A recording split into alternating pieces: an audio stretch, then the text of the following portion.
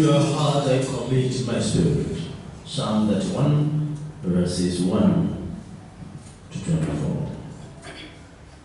To the choir master, a son of David. In you, O Lord, do I take refuge.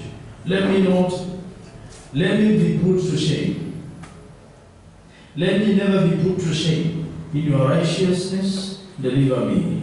Incline your ear to me, rescue me speedily. Be a rock of refuge for me, a strong fortress to save me. For you are my rock and my fortress, and for your name's sake you lead me and guide me. For you are my refuge. Into your hand I commit my spirit. You've redeemed me, O Lord, faithful God. I hate those who pay regard to worthless idols, but I trust in the Lord. I will rejoice and be glad in your steadfast love. Because you see my affliction, you've known the distress of my soul, and you've not delivered me into the hand of the enemy. You've set my feet in a broad place. Be gracious to me, O Lord, for I am in distress. My eye is wasted from grief, my soul and my body also. For my life is spent with sorrow, and my years with sighing. My strength fails because of my iniquity, and my bones waste away. Because of all my adversaries, I have become a reproach, especially to my neighbors, and an object of dread to my acquaintances. Those who see me in the street flee from me. I have been forgotten like one who's dead. I have become like a broken vessel, for I hear the whispering of many terror on every side. As they scheme together against me, as they plot to take my life. But I trust in you, O Lord. I say, you are my God. My times are in your hand. Rescue me from the hand of enemies and from my persecutors. Make your face shine on your servant. Save me in your steadfast love.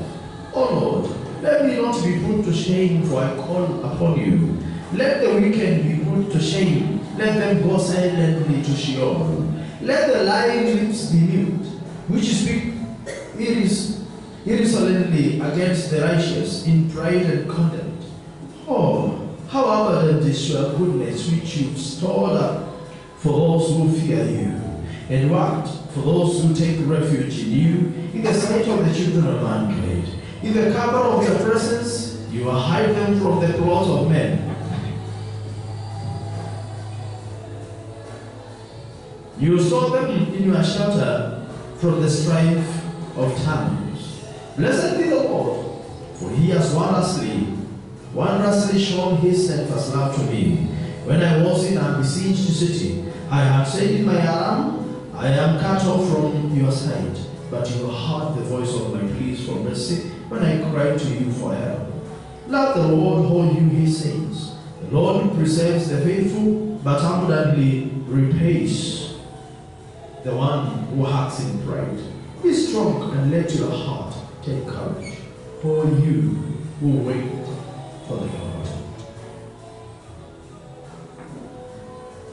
Unanijua vyema Bwana, unanijua vyema Bwana, unanijua vyema Bwana, niko mbele zako.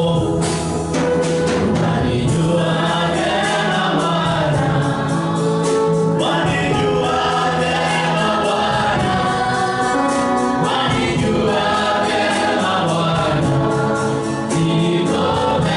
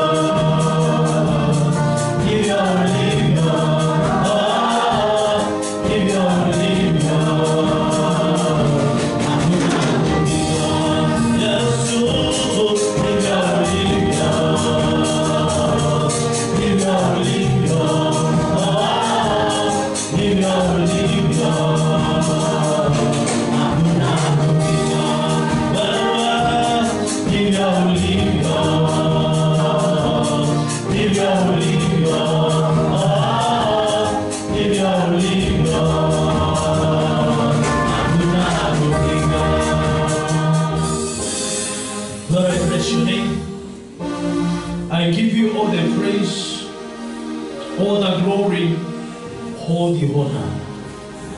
Be magnified and glorified forever. In Jesus' name. Amen. Now tukae. Natumai mtakuwa vilivyo.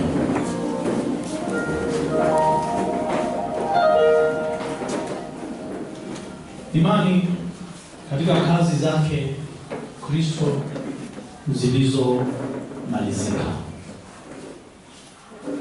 Jumapili iliyopita tuliongelea kiasi kuhusu imani. Tukaona kuna tofauti kati ya imani na tumaini. Tukaona watu wengi wanatumaini badala ya kutia imani mbele. Kwa hivyo leo sasa tutaona kuwa kuna kazi ambazo zimemalizika. Na hizi kazi ambazo zimemalizika, kuna imani ambayo inahitaji kuwekwa pale. Waefeso sura ile ya 2 mstari wa 6 hadi wa 10. Akatufufua pamoja naye, akatuketisha pamoja naye katika ulimwengu wa roho katika Kristo Yesu, ili katika zamani zinazokuja au dhihirishe wingi wa neema yake upitao kiasi kwa wema wake kwetu sisi, kwa wema wake kwetu sisi katika Kristo Yesu. Kwa maana mmeokolewa kwa neema, kwa njia ya imani, ambao hiyo haikutokana na nafsi zenu, ni kipawa cha Mungu, wala si kwa matendo, mtu awaye yote asinje akajisifu. Maana tu kazi yake tuliumbwa katika Kristo Yesu tutende matendo mema, ambayo tokea awali Mungu aliyatengeneza ili tuenende nayo. Narudia mstari wa 8 wa 9. Kwa maana mmeokolewa kwa neema. Sema kwa maana. Mimi nimeokolewa kwa neema. Bali si kwa matendo yangu ambao mimi hutenda. Anasema kwa maana mmeokolewa kwa neema, kwa njia ya imani, ambao hiyo haikutokana na nafsi zenu, ni kipawa cha Mungu, wala si kwa matendo, mtu awaye yote asinje akajisifu. Na katika maelezo ambayo naendeleza kitabu cha Wagalatia nimeelezea vyema pale kwa mambo mema ambayo unatenda, hautendi kwa sababu ya uongezewe wokovu, unatenda kwa sababu ya upendo wako kwa Yesu Kristo. Ukisema yale mambo mema unayoyatenda, kwayo hayo mambo yatakusaidia kuokoka, utakuwa ni kama unamaanisha kuwa basi hata Kristo angekuja kutufia msalabani, hangekuja kulipa deni, kwa sababu tungetenda mambo mema wakati ule na tujikomboe. Kwa sababu tungetenda yale kuumizwa ni kwa ajili yetu, kuangikwa msalabani kwa ajili yetu. Amekuja basi kwa sababu bado wakati ule tungetenda yaliyo mema, tungefanya makuu kwa matendo yetu, na basi tuokolewe. So salvation is by grace, and faith in that grace. And I said faith is a verb, and believe is the noun to the faith, to the verb. So your faith causes you to believe. Yani kitenzi. Kuna imani. Na ukifanyisha kazi hiyo imani sasa, unaitwa muamini. Kuna kuwa na imani na kufanyisha kazi ile imani. And when I place it in English, it will be better. When I say, when you have faith, the faith, you exercise your faith via believing. Uko na imani. Na kufanyisha kazi ile imani, iko kule tunakuita kuamini. Kwa hivyo imani, unaweza kuwa nayo na uwe auamini yule ambaye uko na imani kwake. Kwa mfano, mtu angiza anakuwa na imani kwa ile kitu anaona juu ako nacho ndicho kinampea ubabe.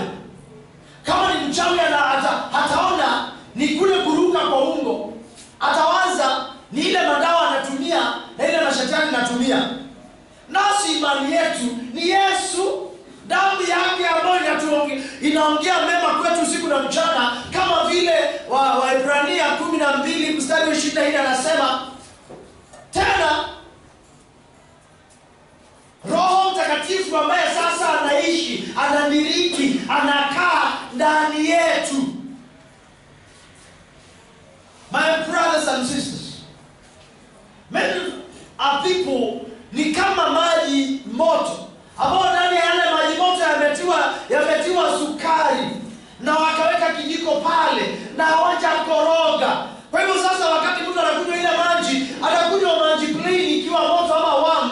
And then sasa wakati anaenda kumalizia ile maji, chini kutabaki ile sukari, maana hakuikoroga, ikachukuliwa na ule umoto, ule ujoto wa yale maji.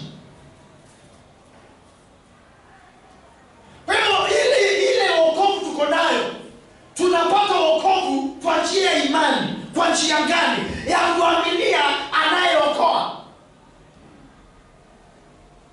Ya kuaminia wale ambao wametukomboa na wale ambao wamechangia sisi kuwa na hiyo imani. Imani. Na kwa hivyo wokovu ulio nao si kwa sababu ya matendo yako mema. Matendo mema huonyesha ule upendo yule anayeyatenda hako naye kwa mkubwa wake. Kwa mfano, mwanamume na mwanamke ambao wanatendana vizuri, utaona wanabadilishana zawadi. Lakini kama mtu apendi mwingine, atampea zawadi. Si unasikia ripoti za wanaume ambao wanapeana zawadi kule nje? Si unasikia ripoti za wamama wa haya? Kama mjui mama wa haya ambao wanapeana zawadi kule nje, unanielewa sasa? Kwa hivyo, lakini huyu kama atapenda huyu, basi hatakosa kufanya kile kilicho chema. Wewe utakuta mwanaume upendo wake ukiondoka kwa mwanamke, kwa mke. Mke upendo wake ukiondoka kwa mume. Kama walikuwa na exchange pleasantries, they won't exchange any longer. Kama walikuwa wanapeana zawadi, naona mtu ameenda nyumbani amebeba chocolate, hawatabeba tena. Kwa sababu upendo huko. Maana yake ni hayo matendo yanavuviwa na upendo. Kwa hivyo nayo matendo mema ambao uyafanya, ambao inakuanga sasa wakati umeokoka, yale matendo unatenda hautendi yaongezee chochote katika wokovu wako, yanakuwa ni dhihirisho ya upendo wako kwa yule umemwaminia kwa wokovu wako. Kama umemwaminia Kristo na umempokea Kristo, utatenda matendo mema. Hayo matendo mema hautasema juu ya matendo haya yangu mema ndio maana mimi niko mwokovu. Hapana. Hayo matendo inadhihirisha yule ambaye umempenda. hakika hata yeye amekupenda na tu anakupenda wewe unampea. Unapeana kwa njia nyingine. So people stop confusing works and salvation. This we call them the works of love. Na nimewaambia kabla Yesu hajaja, si bado watu walikuwa wanataka matendo mema. Mbona wakati ule hawakuwa wameitwa wameokoka? Walikuwa wanasaidiana. Mbona wakati ule hao matendo mema walikuwa wanafanya hawangeyaquit waseme now I've done this level, now this is the level of my salvation. The works were for the Lord. Hiyo ndio anasema maana kwa neema mmeokolewa. Na wakati nasema neema, grace is that which you can't give yourself. Grace is that forgiveness of sins, not because you've done anything good to warrant your forgiveness, not because you are so special, not because you are so big, but because of God's love in you.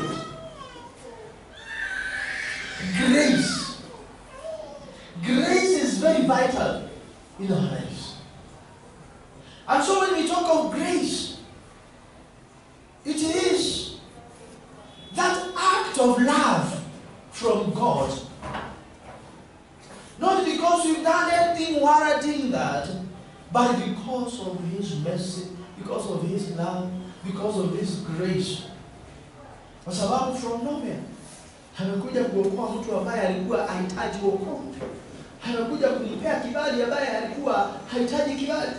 Amekuja kusimama naye ambaye alikuwa hahitaji kusimamiwa, ambaye hakuwa anahitaji mtu asimame naye. So we call Him a faithful God. We call Him a loving God.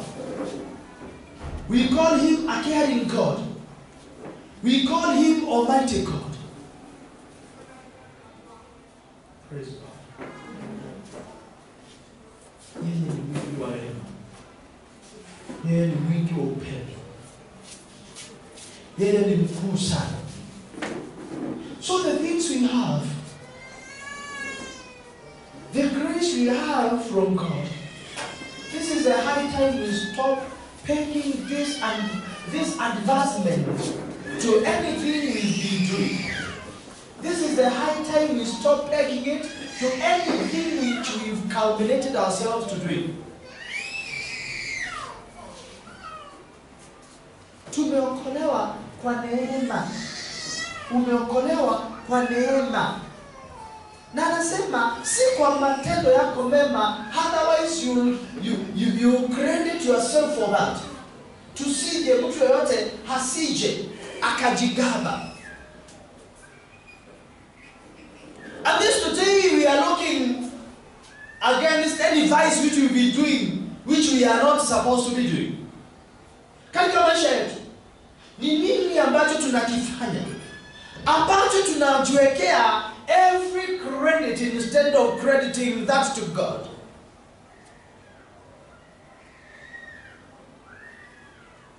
Na Yesu anapeana mfano. Na mtu mmoja mwema ambaye aliingia hekaluni, akaenda pale maana hasikii uzito wa kukaribia madhabahu. Na akiwa pale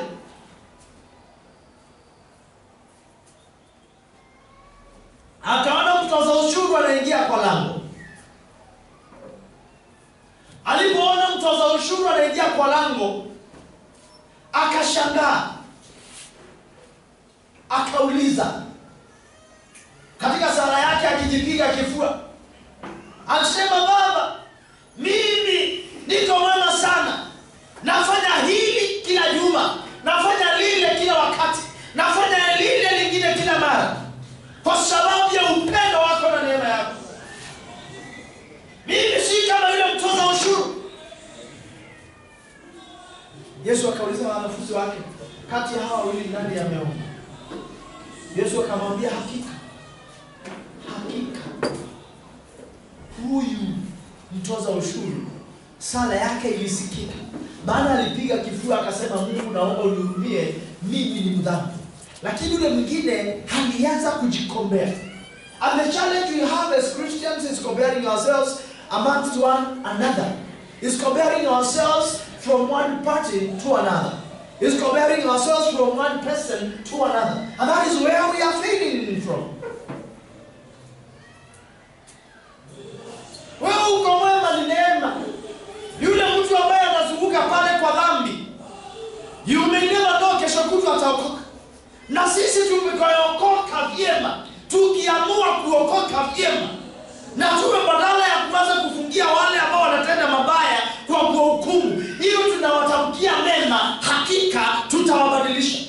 Lakini sisi ambao tunapaswa kuwabadilisha, badala ya tuwatamkie mema, tunawatamkiana mabaya. How many times do you curse them? How many times do you judge them instead of standing and saying, Lord, mimi nilikuwa mbaya, leo niko mwema. Hata huyu ambaye ako mbaya najua atakuwa mwema. We need to change our narrative. We need to change the way we think. We need to change the way we talk. We need to change the way we see things. We need to have a spiritual better eye than any other. We need to rise up to the occasion. My brothers and sisters, watu wako pale nje wamefanywa wabaya zaidi sababu ya vinywa vyetu. Kwa sababu tunaambiwa kinywa chako kimeteuliwa, utakachofunga kinahesabika kimefungwa, utakachofungulisha kinahesabika kuwa kimefungulishwa.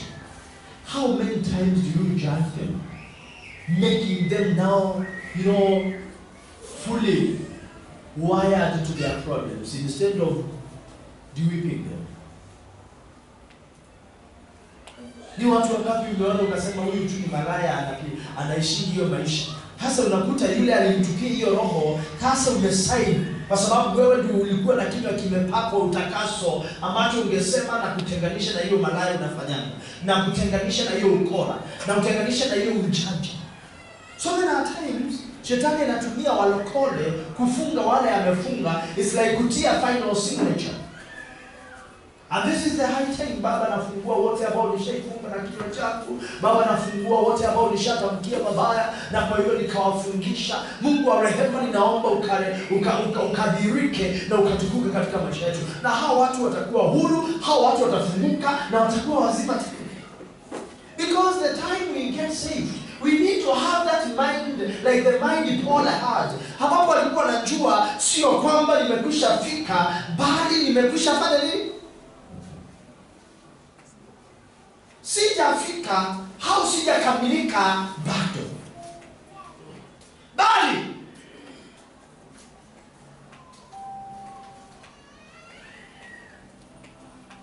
naendelea kujikaza kusonga mbele.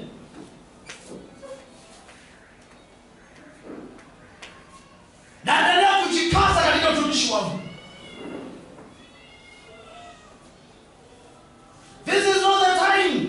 Sio kazi yako kuanza what we are called to do. Kile tumeambiwa katika maisha yetu tufanye, count your blessings, name them one by one. Tuhesabu baraka zetu as in a way of showing whether we are fruitful or not. And that is why many faithful wako kanisani mizoge hawako. That is where watu wanaokoka. Wakati wameokoka that time, ambapo wanachukua kamuda wa kitubu tu, hao watu naona wanaendelea bila vita. Lakini nafika mahali huyo mtu anaona anafika, anaanza kujiinua, anaanza kujionea ati ile matendo yangu natendaga, huyo mtu mambo yake inaanza kudai. Atakuwa anapiga simu akisema pastor niko na shida, ninapitia hii, ninapigwa vita, kumbe anajipiga vita.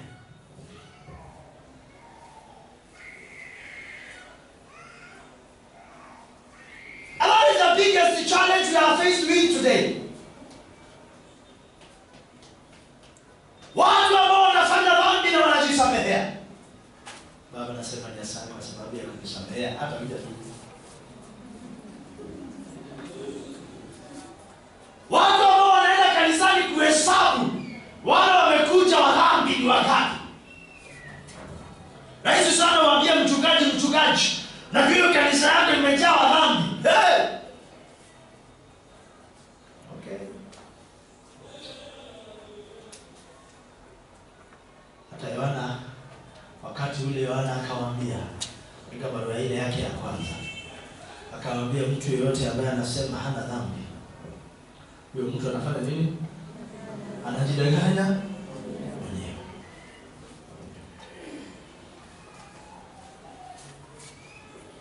We are the problem within ourselves. We are our main problem. We've caused ourselves everything we are going through.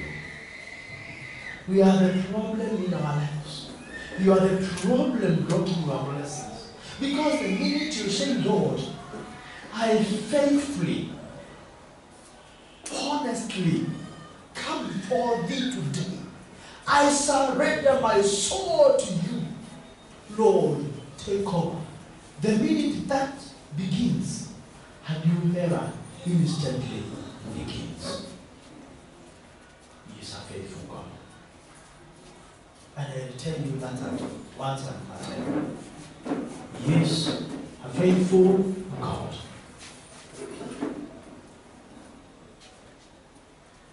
He is so loving. He is so caring. He is so holy. He is so worthy.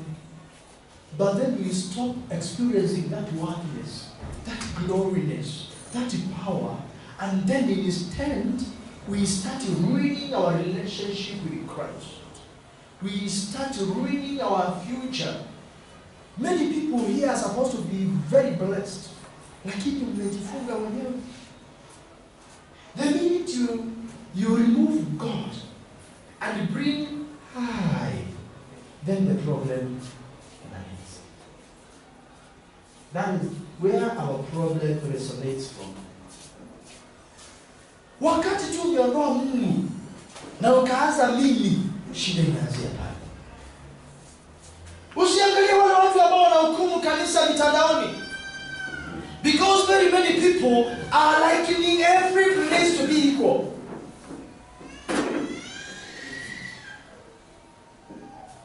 Kama wengine ni waongo, wewe ni muongo. Kama wengine ni wakora, wewe ni mkora. Chukua mfano wa polisi. Ukisikia polisi anatajwa, kila mtu anaingia tu hao wabaya, wabaya, wabaya, wabaya. Je, ni polisi wote wabaya? Chukua wabunge, si tunaita MPs. What does Kenyans call them today? Ameongezwa IGS. MPs. Sasa wamekuwa nguruwe ni?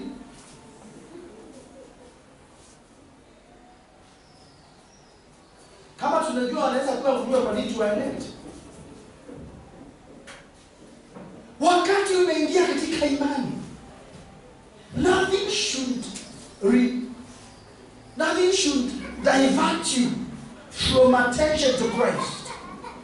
And that is why, because of that attention, we need to be full and filled fully by the Holy Spirit.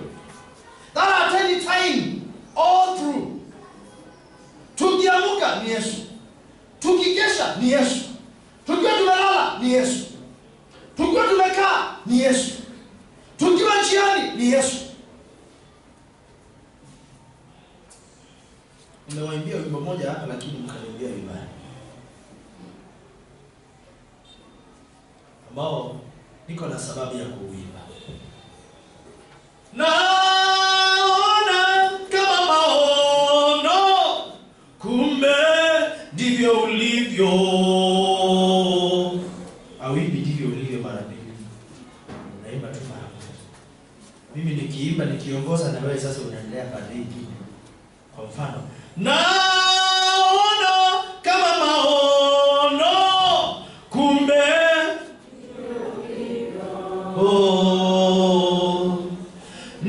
naona kama maono, kumbe ndivyo ulivyo. Nilidhani kama ndoto, kumbe ndivyo ulivyo.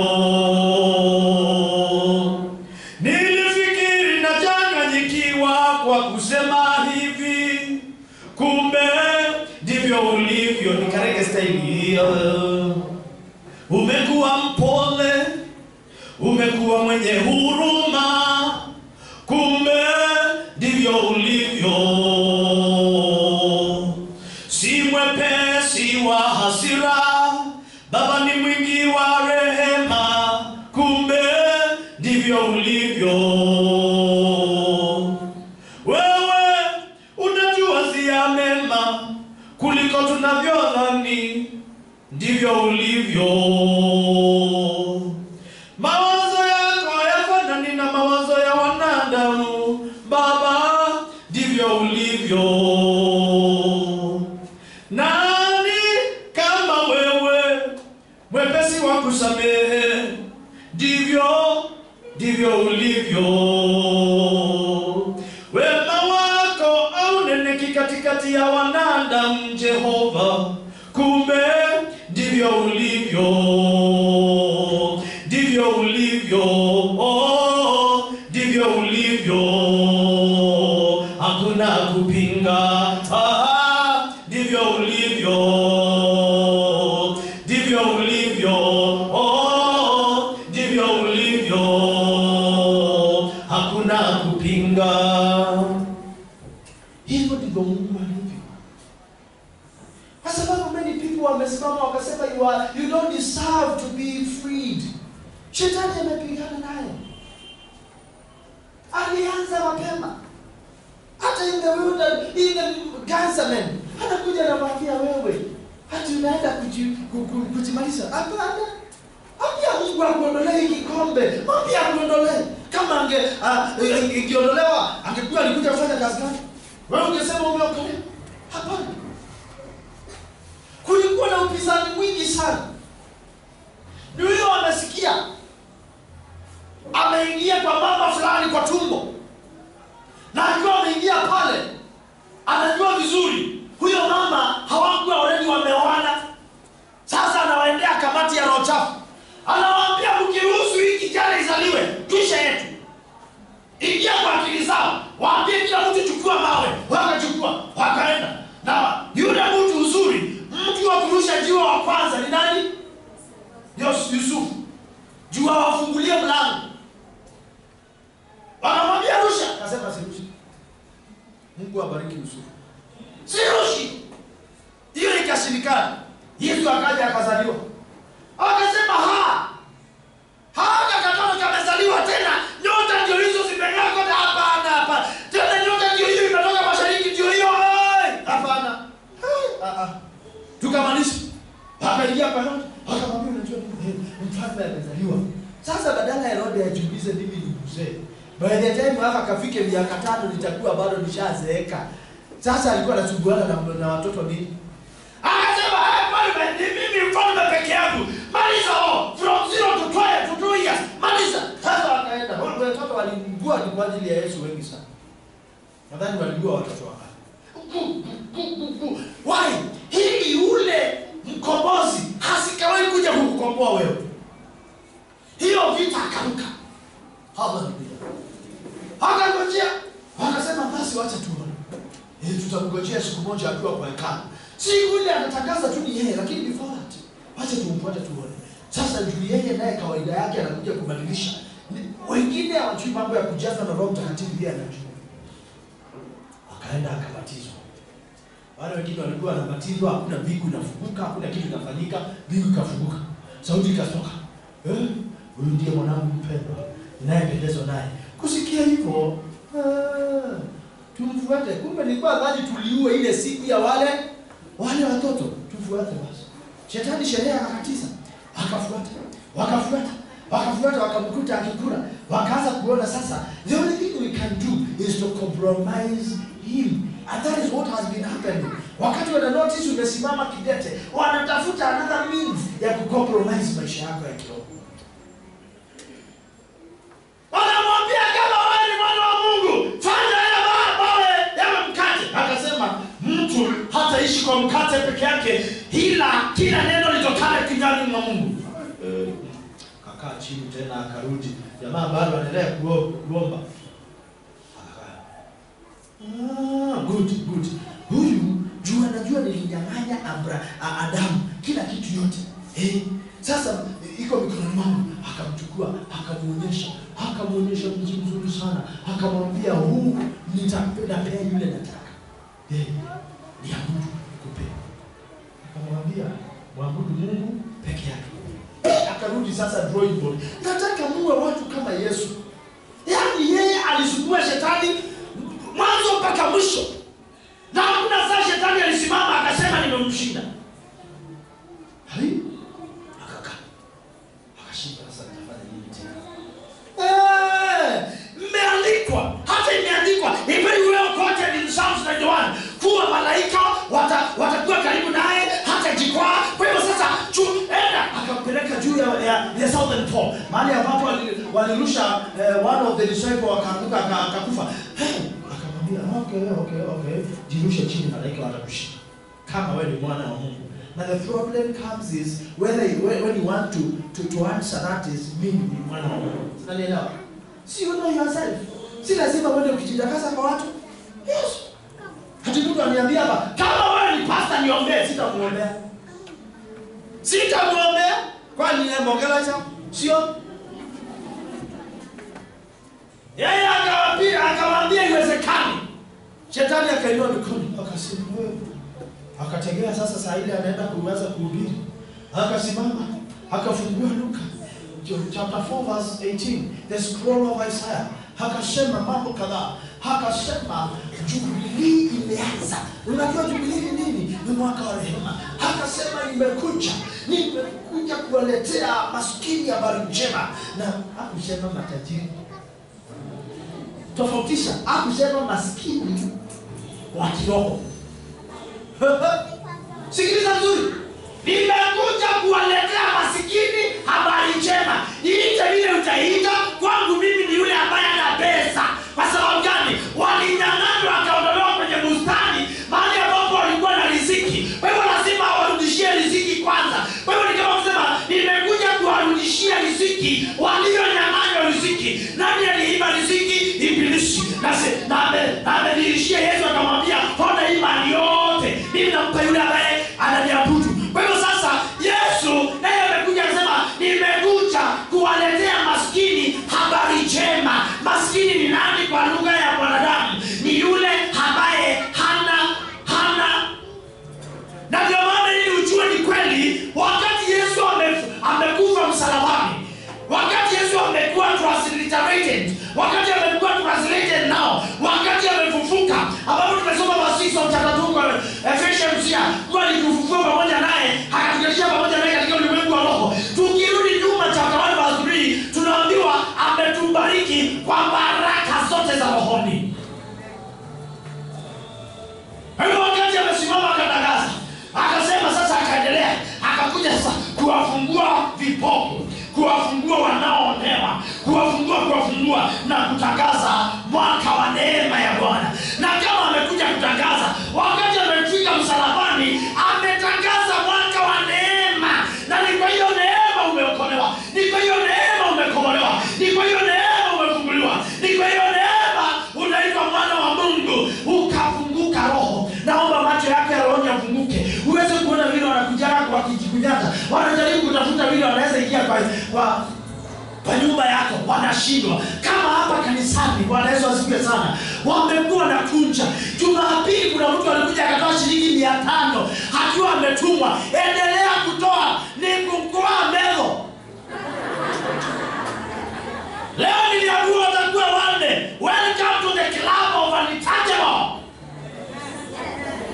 Hallelujah. Na nikiomba naona wanakuja kama kunguru. Wakikuja wanasimama hapa juu ya kisukuti. Hii iko hapa juu ya Safaricom. Mwema ya mama. Mama na neema ni adone. Acha nikwambie. Lazima dunia iokoke. Lazima Kenya Mungu atamalaki. Lazima Kenya yeye aitwe Alpha na Omega. Huwezi nifunga na pesa, huwezi nifunga na chakula. Niliambiwa nitakula sumu na haitanidhuru. Utaleta hiyo chakula, nitaweka peni hiyo na pepe yako na nitaikula. akunya manata na utomigonya kilie kumi. Manata ni pesa kidogo, toa milioni bwana. Ambayo nitatumia kwani imeandikwa anje, imeandikwa hata hazina za gizani, Isaiah 45:3 nitakupea. Ambaye watu wanakosa kulala wakisumbuana na mimi. Mara wanakaa wanatega ajali. Nitaishi mpaka niwe ni kama kale kama mzee. Na tena mimi ni mkama na wakamba wazee kaji. Nitaishi kama kale kama mzee ambapo kanatoa kama kamuti. Unakuta unalila niko, ukiamuka niko. Kama kuna mtu aliishi miaka 900 na masiku huko juu na hakuwa anaweza shinda na kuongea. Mimi ndio nitalemewa na kuongea nikiwa na 120. Hakuna. Ukaambia na 125 kukupia hata wewe Yesu. Vile Mungu aliondoa kuzeeka kwa Lamek, kwa Methusela, kwa Enoch, kwa akina Noa, ndivyo ataondoa kwetu, maana sisi ni wana wa Mungu.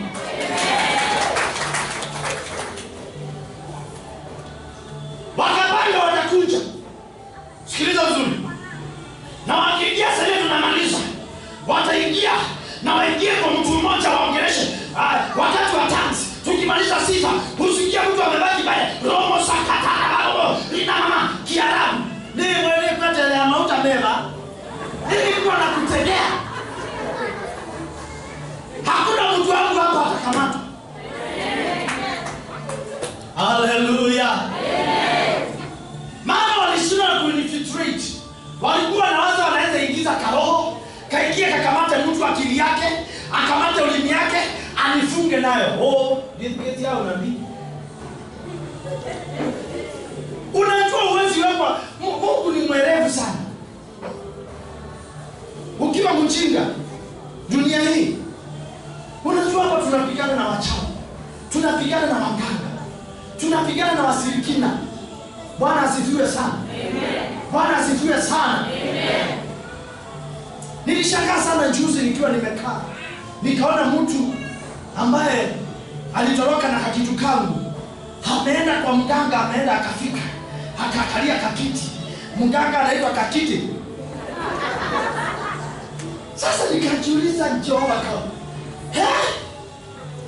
Sasa Mungu akanipeleka nikaona 4 years sikuwa najua mimi ya jina ya kikamba ngaliuka. Amewekewa kitu hapa inaitwa ngaliuka. Ni wakubadilika hivi. Uko ndo tatwe kila na wewe. Ulimini naye amewekwa deception. Bwana asifiwe sana. Amen. Nikiwa nimekaa nikaona mwingine ambaye anaendanga alama mwingi mwese kwa kavoi wa Malonza kwa ile kamlima pale ukienda ndio ambao imeangi mtu aendelea kuenda na maanisha Mungu ana rangi ni kwa neema. Maana mimi nimelala na Mungu anaenda huko kwa kavoi maliza hii. Sasa nikauliza Mungu huyu mtu anatumianga nini? Halishindwa na wewe. Sasa anataka nini?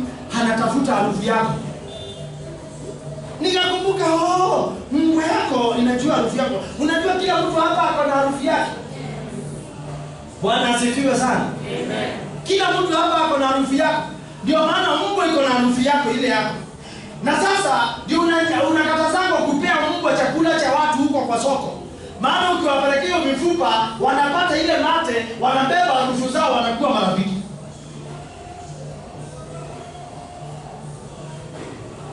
Ile vita Yesu anatuepusha ni mingi. Ukiwa umekaa hapo wale watu wanakupangia ni wengi.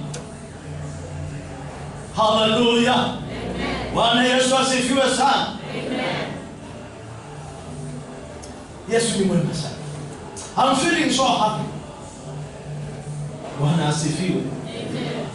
Kwa sababu mahali wewe unaenda hakuna atakayekusimamisha.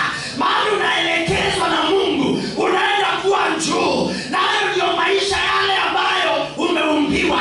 Na utaishi maisha ya kipekee. Utakuwa juu na utabakia juu kwa jina la Yesu. Maana Yesu amekuja na ni kwa ajili ya kukukomboa. Akaanza kutangaza.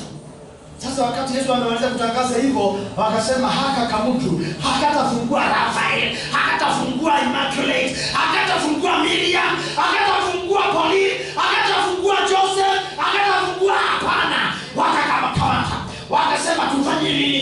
chini kuna clip, tumrushe hapo akujike miguu akwende. Wakambeba na Yesu akasema, mimi nikakufa na malaria sitakusaidia, nikavujika sitakusaidia, nimekuja ile Isaiah 53 verse 1 to 5 kwanza nipigwe mweleka ili nipanish ile dhambi, ile mwili niondoe udhaifu ule. Kwa hivyo sasa kwa mapigo yangu watakuwa wamepona, mimi nikirushwa hapa watakuwa wamepona. Hapana, akapitia katikati yao na akaenda.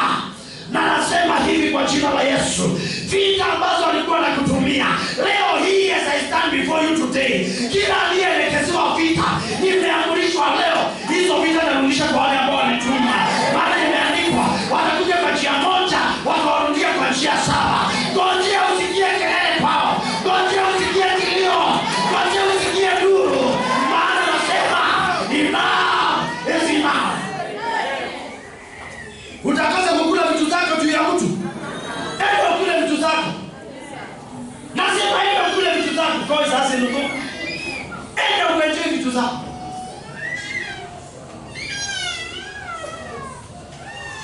Hii madhabahu sio kubabaishwa na nyungu za wachawi, sio kubabaishwa na majini.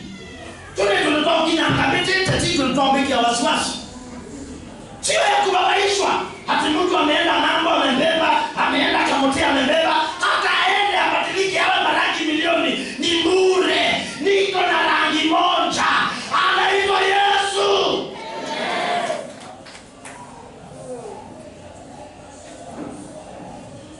Nikalala unaweza pitia shida sana. Waumini tuko wengi sana, lakini wengi hawajui Mungu. Wale wamelikujia, unajua mimi ni msomo. Mungu wa mtu anauliza nawezaje pata nguvu, na muangalia. I don't answer some questions. I don't answer. Nawezaje pata nguvu? Nguvu ya nini? You only need Jesus. Hata Paulo alikuwa anawaambia mimi sihitaji nguvu, for I can do all things through Christ who gives, who strengthens me. Ukikuta mtu anapiga hili kanisa, mwambie anachokoza bomu ambao imebakisha kasekule kumlipukia. Ni kama mtoto ambaye anacheza na wembe. Kwa sababu hapa mimi siko, ni Yesu. Mimi siogopangi ati utanipigia simu uchukue sauti yangu. Sauti yangu Yesu toshia kwa nyungu. Sauti yangu wewe unaweza kamata sauti. Wewe ukiulizwa utasema ni roho na nakuhubiria hii maneno. Mimi na wewe tuna uhusiano gani? Mimi niko hapa. Mungu atumie roho yangu, haingie pale, atumie kinywa changu, akutamkie mema, akufungulishe, akutamkie baraka, akuokoe, akuinue, usonge mbele maishani. Mimi sikunjui, yeye anakujua.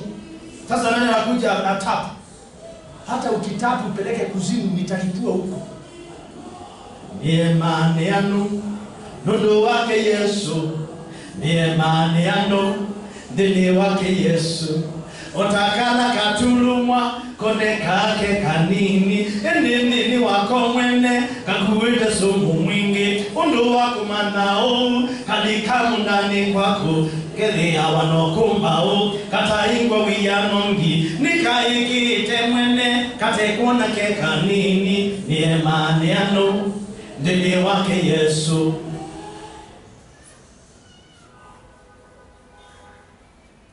Mbwa hakiuma, nyoka hakiuma squirrel.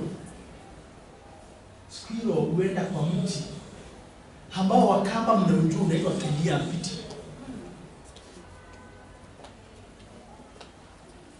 Sijaijua hiyo kamnyama kanafanyanga hivyo aje.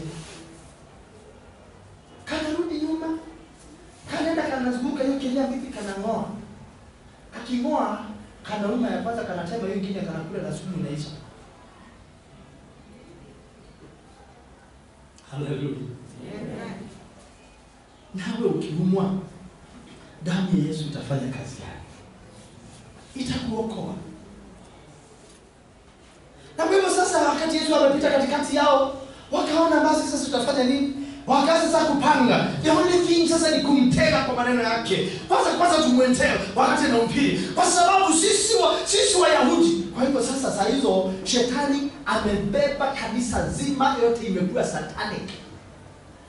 Ameingia kwa makuhani, ameingia kwa mapadri, makuhani wakuu, wote amejaza, amebeba akili zao.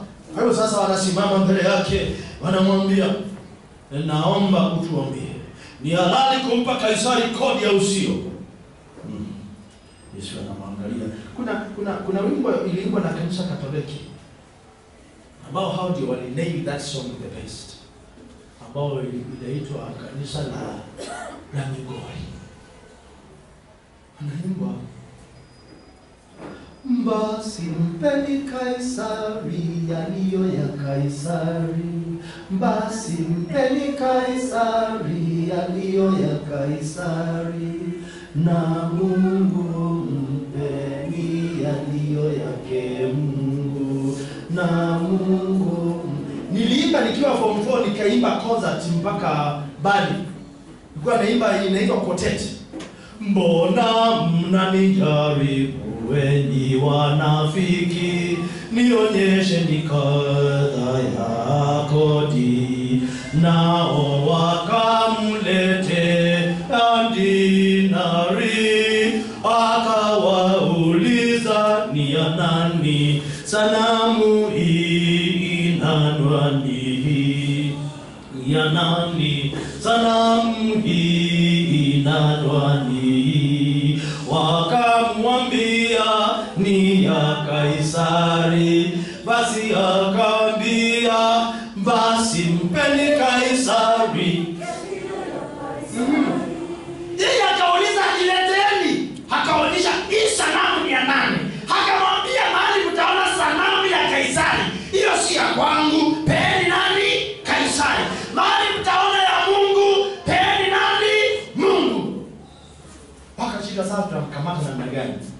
Nani ni usiokolewe, nisiokolewe.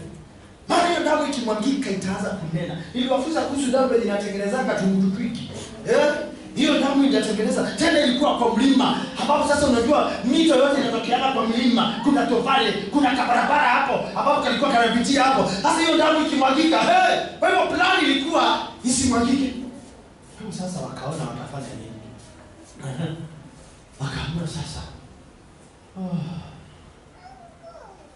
Siku moja kuhani mkuu akaingiwa na Mungu, akachanganyikiwa, akalani, akisema sasa tunaenda akasema lazima mmoja akufe, ni kwa ajili ya wengi.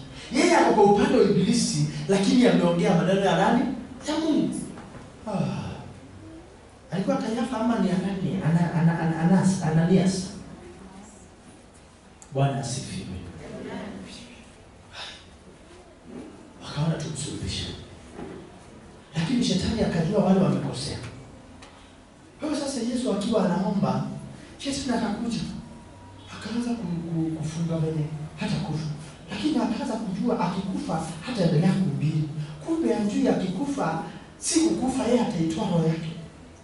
Atashuka mahali alipo. Na the plan imeandikwa Genesis chapter 3 verse 15, kwa uzao wa mwanamke atakikanyaga kichwa cha nani? Yeye akaenda kusherehekea kule, tumemaliza, hakako tena, leteni tukunywe, iko nini? Wakikaka anaanza kusikia wanasema Mungu, hewa inacheza. Mungu, akishtukia naona jeshi yake yote wamepiga magoti. Holy is your name, O God. Imeandikwa in Philippians chapter 2, kila goti litapigwa, kila ulimi utakiri Yesu Kristo ni Bwana. Wameanza, Yesu ni Bwana, Yesu ni Bwana. Akamfikia, umeingiaje? Akamwambia, kuja lala hapa, lete kichwa hapa, maana lazima andiko litimie. Akainua kichwa, akakanyaga, sasa yule anakutisha, alikanyangwa. Na ukikanyaga kitu kinakuanga tena kweli? Hakuna. Hata nakwambia aje kupea shetani nguvu. Hana. Don't give him hand mileage. Hana. He has not. He has nothing. Rise up to the occasion and only cling to the salvation. See Jesus alone. We are not saved because of the good works we do. The good works we purport to do are purely out of the love we have for Christ. We are saved freely. And so because it is free, the only thing you are entitled to have is to receive it by faith. That is by acknowledging Him. And you anasema in the book of Romans chapter 10 verse 9,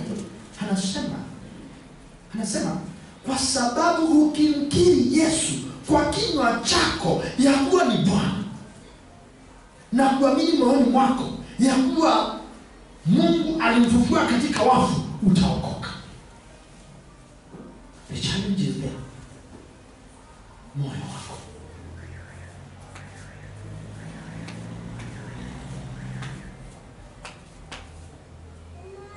Anasema usifanye moyo wako mgumu. Ukisikia sauti yake, usifanye moyo wako mgumu. And our mandate in this spiritual life is to win many to Christ, to win the souls to Christ, because the spirits belong to Him.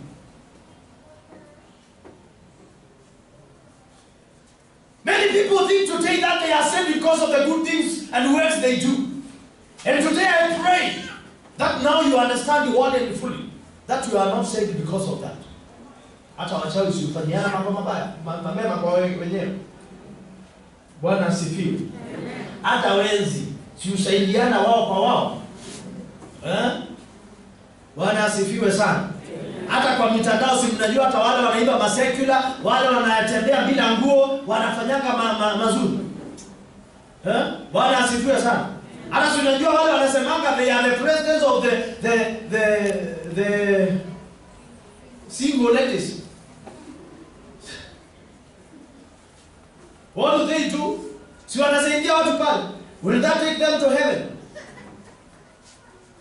We are saved by believing in Christ.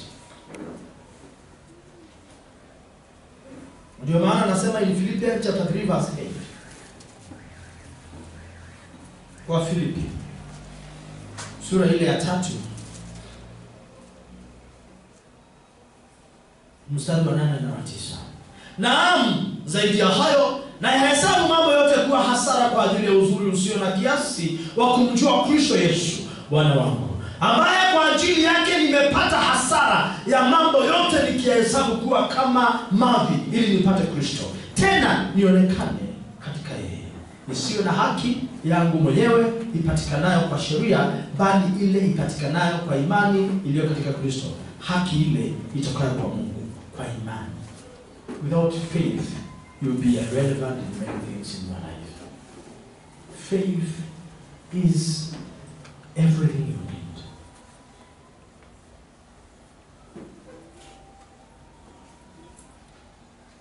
Kwa imani ndio mambo yote yanapatikana.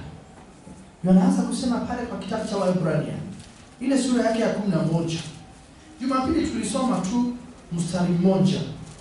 Tukasema basi imani ni kuwa na hakika ya mambo yatarajiwayo, ni bayana ya mambo yasiyoonekana. Lakini leo nataka kusikia maneno mapya leo.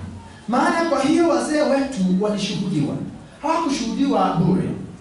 Kwa imani twafahamu ya kuwa ulimwengu uliumbwa kwa neno la Mungu, hata vitu vinavyoonekana havikufanywa kwa vitu vilivyo dhahiri. Hivyo pale chini anaanza kuendelea kusema kwa imani Isaka alifanya hivi na vile. Kwa imani Ibrahimu alifanya hivi na vile. Anasema kwa imani Habili alimtolea Mungu dhabihu iliyo bora kuliko Kaini. Kwa hiyo alishuhudiwa kuwa ana haki.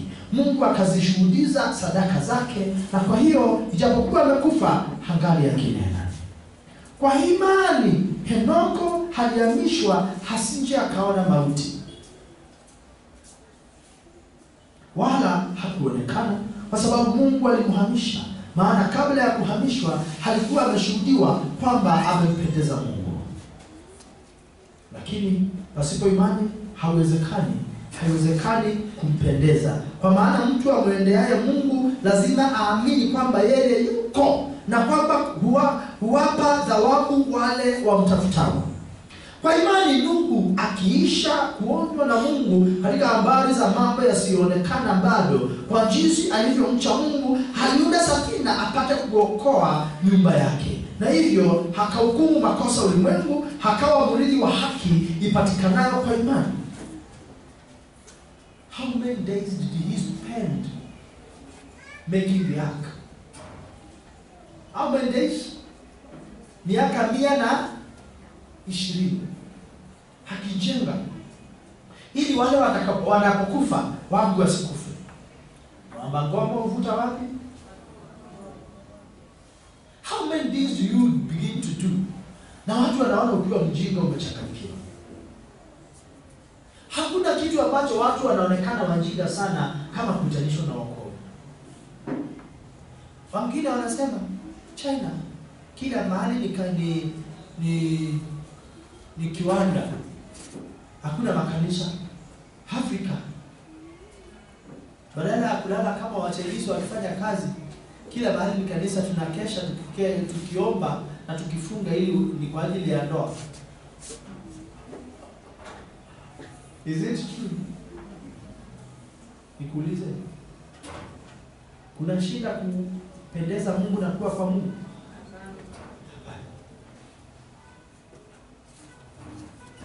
Kwa imani Ibrahim alipoitwa aliitika, atoke aende mahali pale atakapopapata kuwa urithi. Akatoka asijue aendako. Kwa imani alikaa ugenini katika ile nchi ya ahadi, kama katika nchi isiyo yake.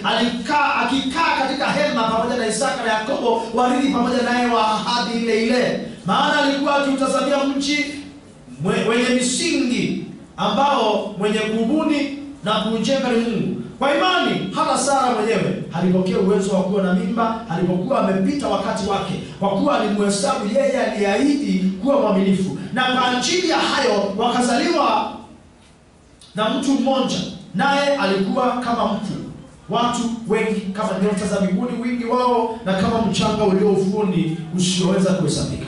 Hawa wote wakapa katika imani, wasijazipokea zile ahadi, bali wakaziona tokea mbali na kuzishangilia, na kukiri kwamba walikuwa wageni na wasafiri juu ya nchi. Maana hawa wasemao maneno kama hayo waonyesha wazi kwamba wanatafuta nchi yao wenyewe. Hawa watu walipenda Mungu. Today we are supposed to be stronger spiritually than them, than even the prophet who lived. But we are not, because we are faithless. That's how Jeremiah chapter 3 and chapter 10 calls Israel Judah. And he says, because of your faithless Israel, I will divorce you. Imagine umekaa na roho Mungu anashuka, anakuambia mwanangu, leo uende kwa choo ile ya kuflash. Nitaenda gani? Au utaenda pia ile ya nitaenda gani? Enda uchukue tissue sahani ile unaokianga mkate na ukojoe nje kwanza, alafu mwage hapo yote. Then after that enda upike mkate. Ezekieli akaambiwa chukua mavi yako, tengeneza mkate uoke. Na wewe ingekuwa ni wewe ulianza rika na mama, ninakemea pepo, unaniambia kitu gani? Mimi nikule mavi, haiwezekani. Get out. Watu wengi hawajiamini.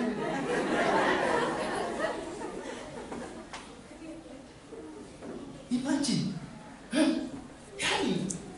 Imagine. Mtu amekaa miaka hajawahi pata mtoto. Hangani sasa yule mtoto amepatikana. Anakujua usiku anaambiwa unajua nini? Lazima unipe. Haje. Unaona bado unachinja ng'ombe.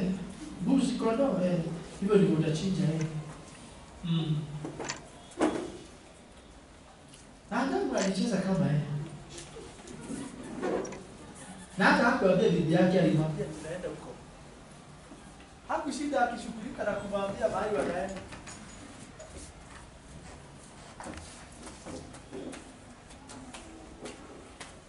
Amen. Ingekuwa ni wewe ungefanya nini?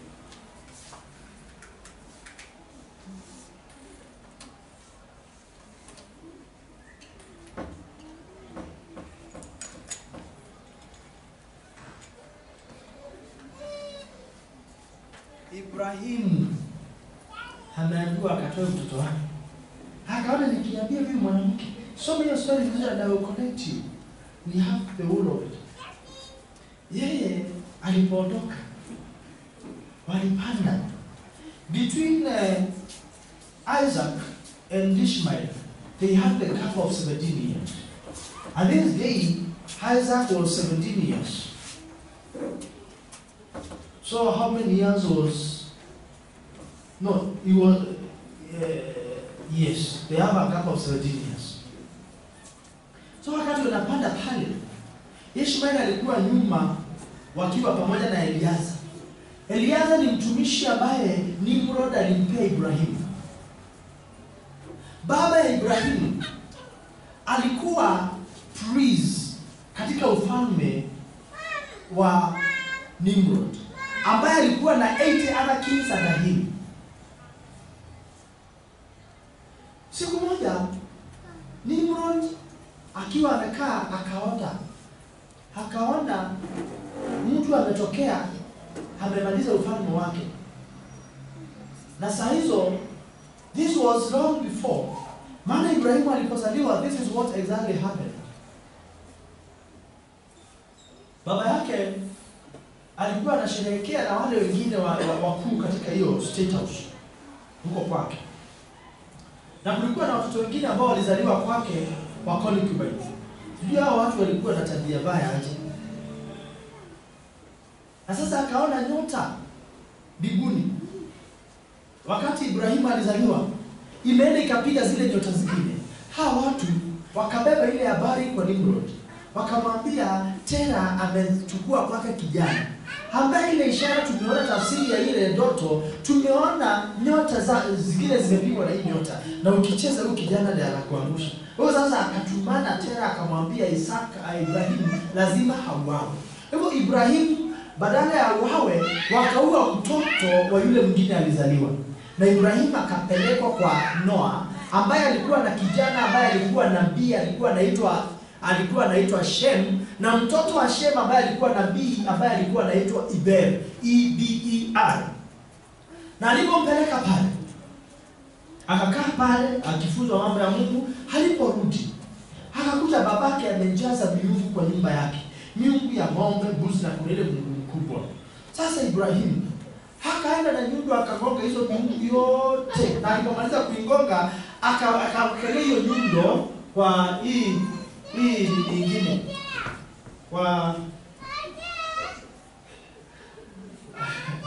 akawekelea kwa hii kubwa. Babake alipokuja akauliza ni nini imefanyika hapa? Akasema nilienda nikachinja mbuzi nipelekea wale sadaka, lakini walipokataa kukula, huyu mkubwa akainuka akawapiga wote. Babake akasema haiwezekani, hii ni kitu ya mchanga itatokaje? Akasema kumbe unajua mimi hiyo ndio nimekuambia. Yeye akapelekwa kwa Nimrod akashtakiwa, akasema vivyo hivyo. Hivyo sasa akahukumiwa kuwekwa ndani ya tanuru la moto ambao liliongezwa moto kwa siku 3, na akaingizwa pale pamoja na ndugu yake Haran. For your information, Ibrahim ambaye ndugu yake huyo mkubwa ambaye alikufa, halikuwa na Sara, halikuwa na Milka, halikuwa na Lot. Akaoa Sara. Milka akaolewa na ndugu yake, na Lot ndiye yule walienda naye. Hivyo sasa pale yule jamaa alichomeka yeye. Hivyo sasa this is now what happened. Baada ya kutoka, Nimrod akampea wafanyakazi 80 akiwa anaongozwa na Eliaza. Sasa huyu Eliaza, Bwana Yesu asifiwe sana. Huyu Eliaza ndiye alikuwa kiongozi wa hao wengine, na akaja kuwa anapenda Mungu kama Ibrahimu. Nao wakati walitoka pale siku moja akiwa amekaa, akaona Nimrod akaona maono, yule mtu alitoka kwa moto ametoka kwake amemrukia amemuua. Akajua ni Ibrahimu. Kumbe ni uzao, na sasa hizo ameona ni kama uzao wake. Kumbe ni uzao wake. Na uzao wake yule ambaye alikuja kuua Nimrod ni Esau. Wakati huyu jamaa alienda kuinda na wale askari wake wakataka kidogo 80 of them, Esau akapata nafasi akarusha mkuki na akatoroka. Ndio ile wakati anakimbia akiwa na kiu na njaa, ambapo anaenda kuchukula chakula cha ndengu, ambapo aliuza uzao wake wa kwanza, akiwa anajua kabisa lazima hao watu watamfikiria na watamuua. Kwa hivyo sasa uzao wa kwanza ndio alikuwa anasema uko na nini kwangu? Hakuwa anajua kama akakosa imani kuwa Mungu atamhifadhi. Bwana asifiwe sana. Amen. Kwa sasa hapa wakati Ibrahimu aliondoka kwenda kuchinja mtoto wake achijie Mungu, wako na yule Eliaza. Sasa umeelewa Eliaza alitoka wapi? Amen. Wakiwa wanakaribia mlima wa Moraya, wakaona umezungukwa na watakatifu na umejaa moto. Akauliza Eliaza, unaona nini mbele? Sioni kitu. Akauliza Ishmael, unaona nini mbele? Sioni kitu. Akawaambia, nyinyi bakini hapa. Kumaanisha amruhusiwi, maana mngekuwa mmeruhusiwa mngeingia mbele. Usisahau mama kule aliambiwa tunaenda kwa Noa, tunaenda kwa Shem na Ibel. Kwa hiyo mboma. Bwana asifiwe sana. Lakini sasa shetani akajigeuza, akaenda kama kijana. Akamwambia, wacha nikwambie, wale watu hawakuenda kule, walienda kuchinja mtoto. Sasa Sara akakimbia mbio sana, akitaka kwenda kwa nani? Akitaka kwenda kwa kina Shemu waombe. Lakini akiwa katikati ya njia, Mungu tayari ashasimamisha. Yule shetani hakuja kama mzee. Akasimama akamwambia, unajua nini? Mtoto yako hapo hai, hajauliwa. Sara alikufa hapo kwa furaha. Biblia inasema Sara alikufa, that is in our sources, alikufa out of joy. Nje kunanyesha baraka. Hallelujah. Wewe sasa jiweke kwa miguu yao. Wewe unajua Mungu to which level. Can God order you to do something privately? Na ufanye.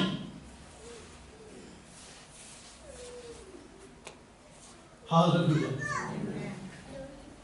Mama mbele Rebeka amebeba mtoto, watoto wawili.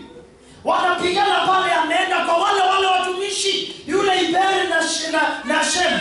Na wakati amefika, ameambiwa falme mbili zije kwa matumbo yako. Yule mkubwa atakuwa mdogo na yule mdogo atakuwa mkubwa. Hadi unasikia yule mkubwa anaelezewa na babake, enda ukalete nyama mzuri na utengeneze kitoweo kizuri nikubariki. Na yeye anajua ile siri ya kuambia Isaka.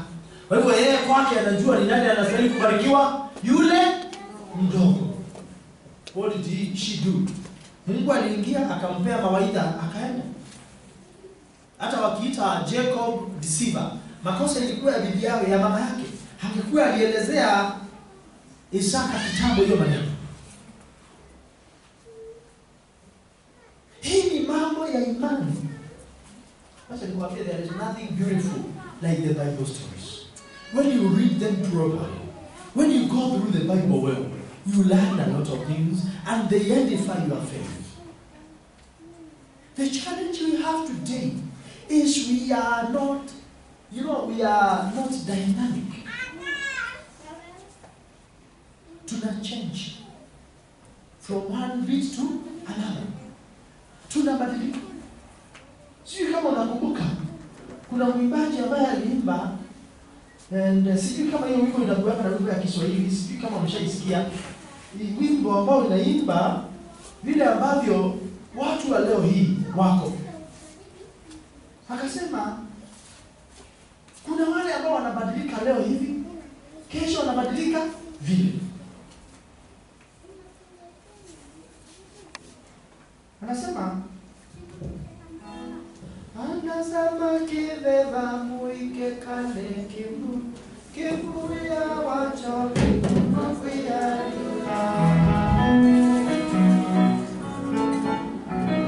anasema kibeba muike kale kibu ya wacho kibuya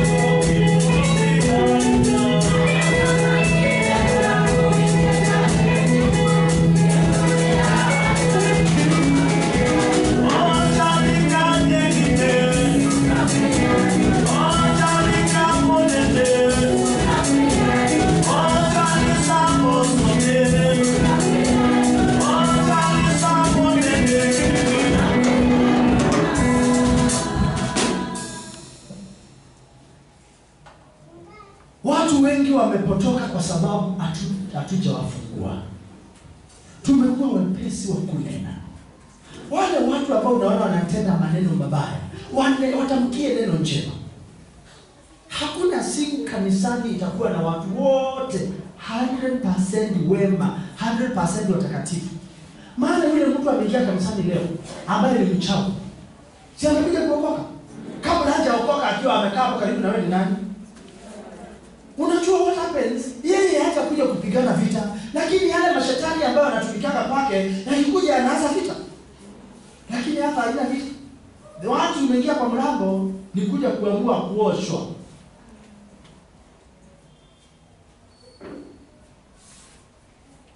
Kama usimjaribu Mungu wako, tena usijaribu kumvutia Mungu na udini. Udini umeharibu. Weka udini kando. Shika Yesu. If you go today, these buildings will remain yet still. You won't go with them. They won't even recognize whether you've gone. What matters is, does the God you serve know you? Mungu tayari amekubariki na baraka zote za kiroho mahali pa mbinguni katika Kristo. And the challenge is, if you are not in Christ, you won't enjoy the beauty of these blessings. And this is the very verse which now we are turning to be the part of this church. Ephesians 1:3. Kwa kweli hakuna kitu ambacho unaweza kutaka ambacho tayari sio chako katika Kristo. Everything is yours. The challenge is the faith. God will pay all your debts now. God will bless your children now. Amen. God will bless your wife now. Amen. God will bless your husband now. Amen. God will bless your workplace now. Amen. God will bless your entire family now. Sikia hiki. Penda kusaidia. Na ukiwa mtu wa kusaidia, Bwana asifiwe sana. Ukiwa mtu wa kusaidia, this is what happens. Mungu akikutafutia na kupeanga extra. Akikupea extra na kuanga anajua kuna ya kupeana. Na ukijifunza kuwa mtu wa kutoa, hautaweka ukiwa. Ukiwa kwa njia kwa nyumba, usikie ndugu yako ako na shida mpe. Dada yako ako na shida mpe. Rafiki yako ako na shida mpe. Because that is showing the love of Christ. God is so loving. Kanisa la kwanza lilikuwa la kusaidiana. Na huo ndio msingi wa kanisa la kwanza. Na watu wanasema because of this we are doing, this is now our means of salvation. No, the means of salvation is Jesus Christ all the way. Walikuwa wanaenda wanauza, wanapeleka, wanasema tulishe maskini. Hiyo kanisa nitaiona wapi? Nitaanzisha hiyo mfumo. Imagine kanisa hilo hakuwa na mtu ako na njaa. Watu walikuwa wote, kila mtu anatembea vizuri, amen. Hata shimba. Mungu naomba ukatubariki tukawe kama hilo kanisa in Jesus name. Amen. Kumbuka, alikupa maisha yake. Kufa msalabani ilikuwa kutoa maisha yake, hakupe maisha yako. Imani yako inapaswa kushikamana na kile Kristo alikuja kufanya. Yale ambayo amefanikisha, yale ambayo amefanikiwa kwa ajili yako na ndani yako. Sababu ya afya yako ya kiungu, ustawi wa kimungu na maisha ya ushindi na baraka nyingi ni kwamba Kristo tayari amewafanya wako. Makini na uaminifu wako unapaswa kuwa juu yake. Ni nini amefanya na yeye ni nani? Sio kwa kazi zako. Anasema in the book of 2 Peter chapter 1 verse 3. Waraka wa pili wa Petro sura ile ya kwanza mstari wa 3, kwa kuwa uweza wake wa uungu umetukirimia vitu vyote vipasavyo uzima na utauwa, kwa kumjua yeye aliyetuita kwa utukufu wake na kwa wema wake mwenyewe. Philippians chapter 3 verse 21.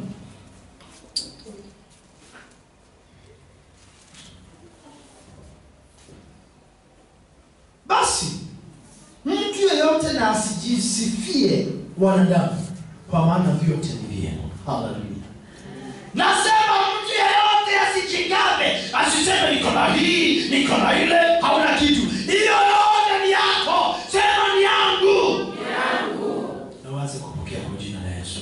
Amen. Anasema Warumi sura ile mstari wa 14. Anasema maana ikiwa wale wa sheria ndio warithi, imani imekuwa bure na ahadi imebatilika. Wapendwa, faith is the blessing and the source of everything. Sema Bwana, aliyebarikiwa, wewe ni mkuu na unastahili. Unastahili kusifiwa.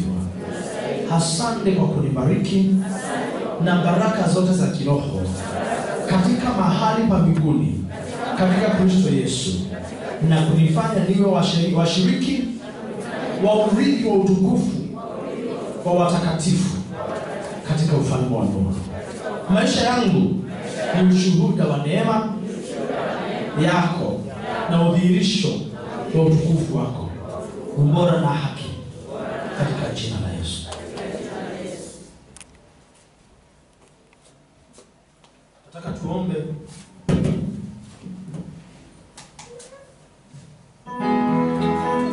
Ametenda maajabu nami siwezi kueleza, siwezi kueleza, siwezi kueleza. Ametenda maajabu nami siwezi kueleza.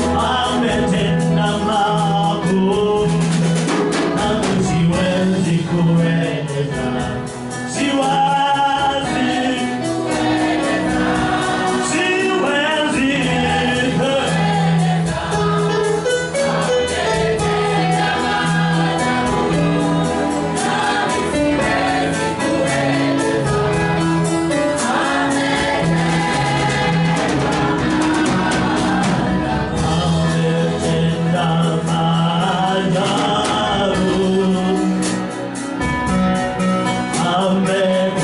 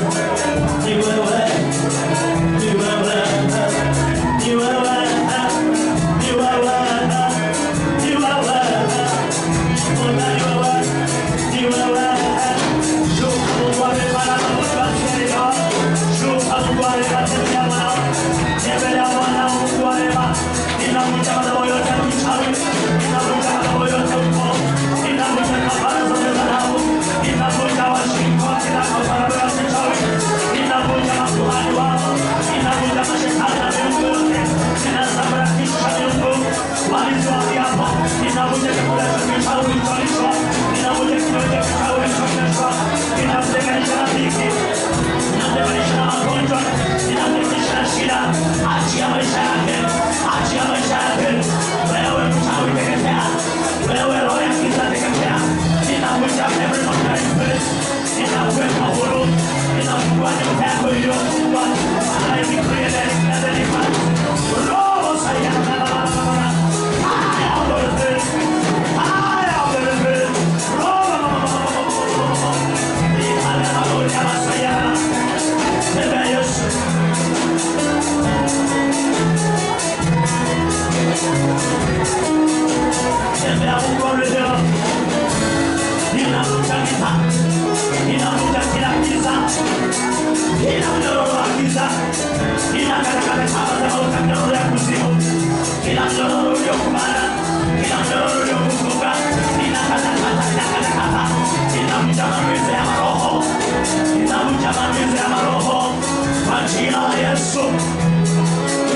magonjwa, maroho, kwa jina la Yesu